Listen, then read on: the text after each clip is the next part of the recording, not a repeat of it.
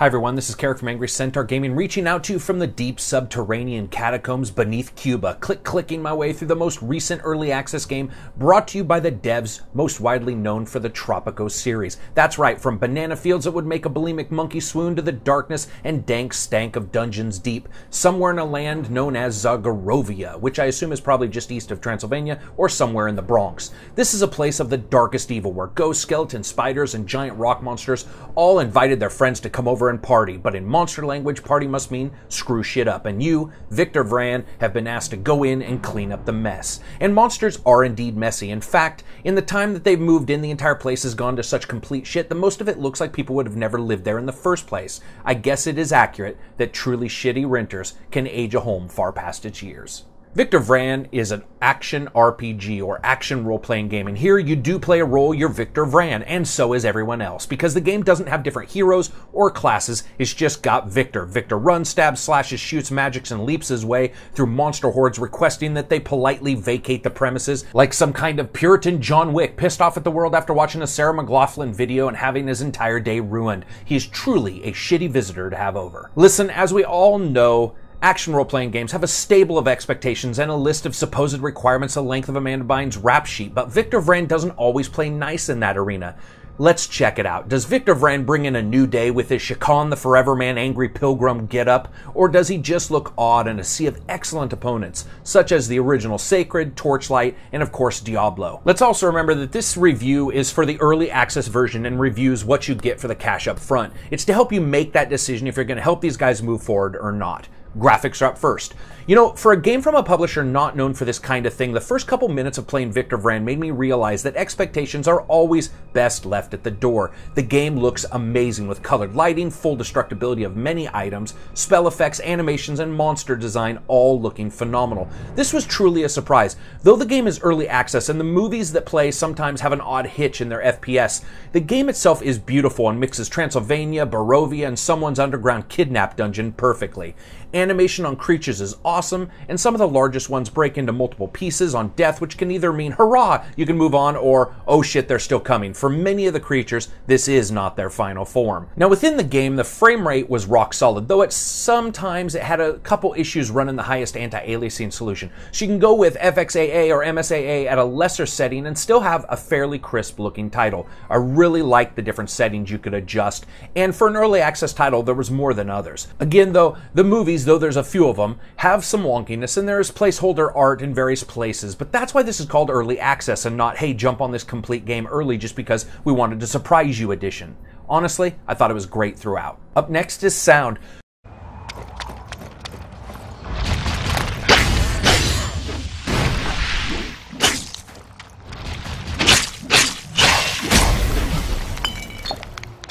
We all know that action RPGs are usually a discordant affair, with sounds running all over the top of themselves as 8 enemies hit you at once while you cast God Hump on a giant spider and stab an enemy right in his baby producers. This game is no different, with effects of all kinds triggering at the same time, producing an orchestra of smashes, crashes, bangs, and booms. The sounds are good, but as with almost any action RPG, they can become overwhelming after long periods of play, and rarely do they really inform the gamer of specific dangers beforehand. Instead, it's usually, oh hey, that crackling sound is your face on fire. Here's a pickaxe, you might want to put it out. Ambient sounds like wind, the clutter of an occupied room, fountains, and rippling jets of poison exploding from spiders' surprisingly impressive sized guts are all done well, but are fairly lean and usually lost if the music is on. And up next is music.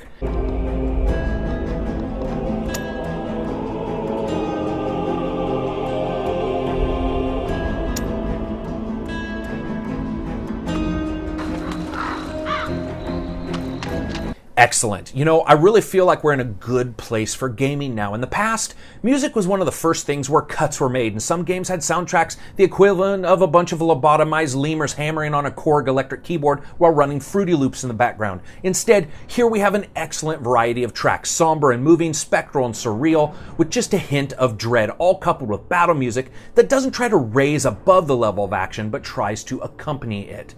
Excellent music, simply fantastic tracks throughout. Voice, none, so let's move on. Gameplay. Victor Vran starts out like most action RPGs. You're told there's a problem somewhere, and it usually involves every manner of beastie moving into an area that someone else wants, like European squatters. You're sent out to clean them out, do your thing, perform your work, and here is where Victor is a bit different from other games. Victor himself is not customizable. There's no stats that you can upgrade, but instead every weapon class you get has its own combination of unique skills. Potions, very reminiscent of Witcher, offer Victor both offensive and defensive specialties, and there's also destiny cards.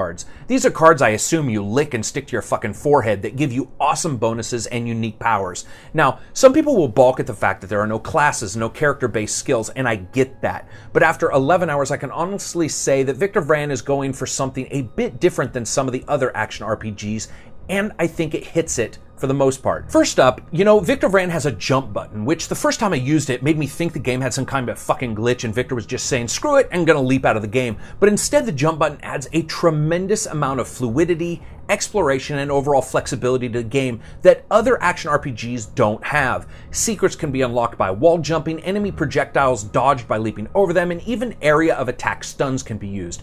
It really does feel unique, but perfectly suitable for this game, and the levels reflect that. Secondly, the game works perfect with a controller. Now, some might have an issue with that, but it's either controller or WASD, keyboard, and mouse, and I've decided to try both, and without a doubt, I enjoyed the controller more. The aiming is spot on, and the game just feels more fluid and connected using a controller than the mouse and keyboard. Your mileage will, of course, vary.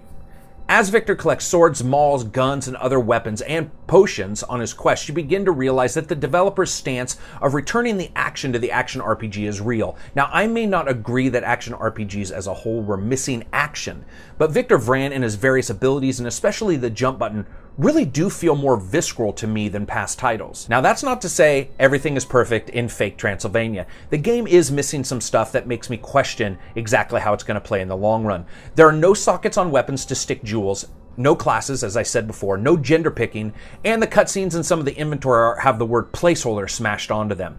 But even as an early access title, this game excels at doing what it sets out to do, and that's deliver an action RPG. The interplay of skills and weapons with jumping, dodging, and secondary forms for many enemies are concrete. And add to that the overkill stat. Overkill is basically the thing that really does put someone to bed at night, or every single person's death in Sons of Anarchy. It's basically Victor stabbing the stab hole in the stabbed guy so he can make it bigger so he can stab it again while stabbing in different places as well. You see, many of the creatures are difficult to stop without adding overkill, and that stat, and the way it's intertwined within the others, feels like chocolate and peanut butter, baby. It's perfect and adds another really unique layer to the game. There is just something cool about watching a skeleton reassemble like a big bony middle finger aimed directly at your own fighting skills. I loved overkill. Longevity. I don't know. Listen, the game doesn't use randomized enemies. They're hand-placed, and without randomization, without a clear idea of what will be offered in the future, this is one category that is just completely up in the air for me. But before you start to come unglued, let's discuss a couple things.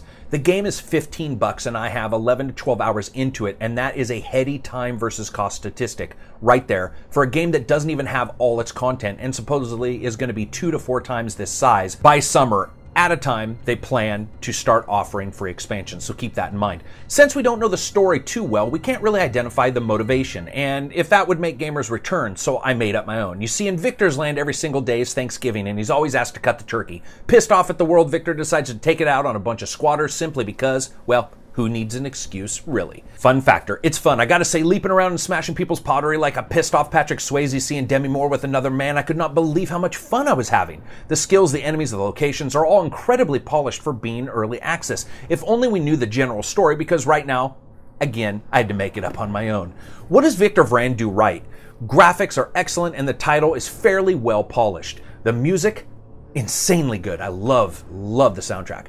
And the fun factor's through the roof. This game pays off instantly. What does Victor Vran do wrong? It's early access, which means the story's fairly it's just not there. And there's some placeholder art here and there within the game, but again, that's expected on an early access title. So anybody listening to this review should already know some of that kind of stuff is going to exist. So I rate early access games on it's a steal, wait for a deal, maybe at the price of a meal, or are you fucking for real rating scale. This is it's a steal. If you like action RPGs, there is nothing here that is worrisome, but there is a whole lot of awesome. At $15.99, this game will please everyone but the most die-hard traditionalists. And let's be honest, if you are one of them, you never got past the no classes thing and are watching school dance wars on YouTube anyway. So that's it for me. If you liked the video, hit like. If you disliked it, hit dislike.